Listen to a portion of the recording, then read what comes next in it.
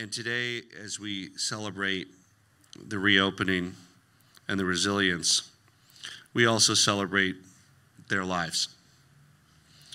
And also that this is a turning point for our community to move forward. Boulder is taking another step towards healing nearly 1 year after 10 people were killed inside the Table Mesa King Soopers store. That store opened for business today for the first time in 11 months. Honoring the victims was a central part of this morning's ceremony.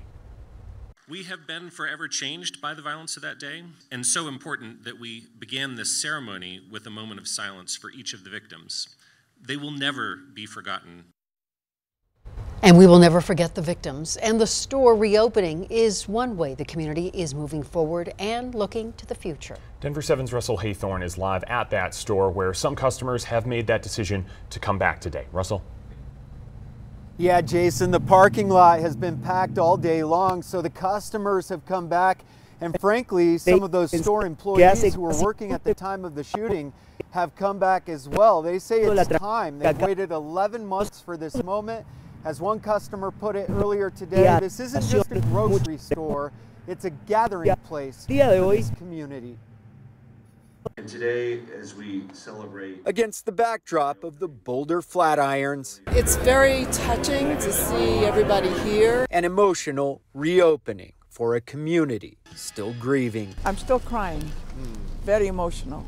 I got flowers and I put them against the wall there. And yet, despite that lingering grief, there's an even stronger spirit of resilience. Absolutely. My heart is full, and everybody here, we're all a family. The energy is so positive.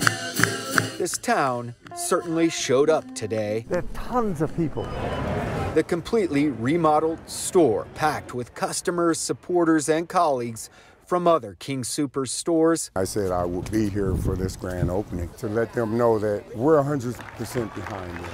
We pick up and we persevere. I love the feeling. It feels much more open.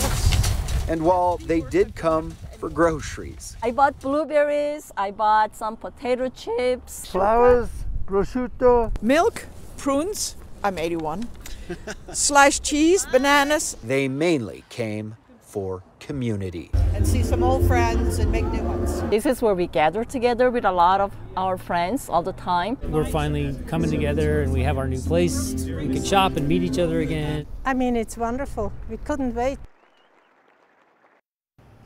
Coming up at 6, we'll talk to one of those employees who was inside this store at the time of the shooting. He was in the produce department. He escaped out the back with some of his colleagues and many of the customers who were inside the store at the time. He said it's therapeutic to come back today. In fact, he's working the night shift as we speak. He says it's time to take back this store. We're live in Boulder. Russell Haythorne, Denver 7. Yeah, Boulder strong. All right, Russell, thank you. And one of the victims in the shooting was Terry Liker. She was a clerk at the store and was just 30 minutes from ending her shift when she was killed. And her story is living on through a scholarship at CU Boulder. Terry's mom said Terry loved animals. She loved the CU Buffs. At age 3, she was diagnosed with cognitive disabilities. Of course, that never stopped her. A music scholarship in Terry's name is already helping students at CU. It's just an amazing way to be able to remember Terry and also find students that are deserving and find students that are, embody the legacy that Terry had of school spirit and graciousness. The Terry Liker Marching Band Scholarship is helping 2 students this year. Of course, more donations are always welcome. Boulder police officer Eric Talley was the first officer on scene that day. He was killed protecting others and saving countless lives. His name has been added to Boulder's police memorial. He's now the 7th officer in Boulder to be killed in the line of duty. Friends said he was a kind and funny man who loved board games.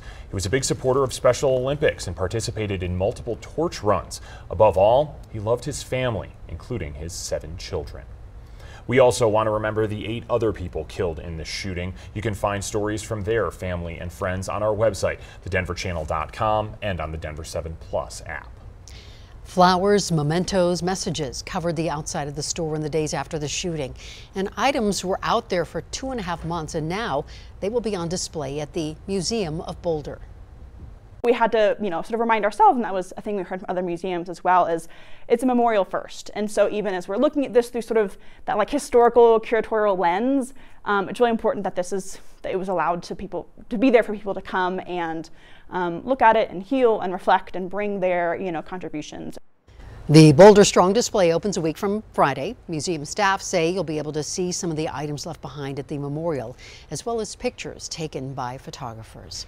And you can find all of our coverage on the King Soopers shooting, including today's ceremony, on the denverchannel.com and on our free Denver 7 Plus app. We'll also have more coming up on Denver 7 News at 6.